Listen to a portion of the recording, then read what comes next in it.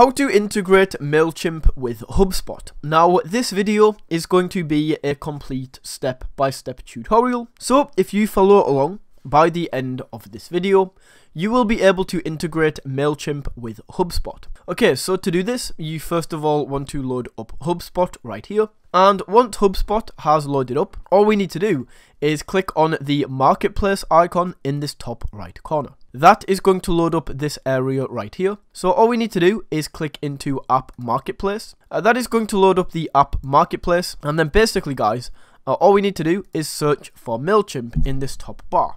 As you can see, that is going to load up Mailchimp. So just go through and click into this. And as you can see, the Mailchimp app is here. So all we need to do is click Install App in this top right corner. Connect your Mailchimp account. Let's just click through. Go through and sign in. Pretty easy. And then two-factor authentication. I just need to go through and do this as well. But guys, as you can see, once you go through this whole sign-in process, this is now going to say authorize Hubspot, so click on allow. And just like that, guys, as you can see, this will now be set up and synced. Mailchimp is connected, and that is how you can integrate Mailchimp with Hubspot.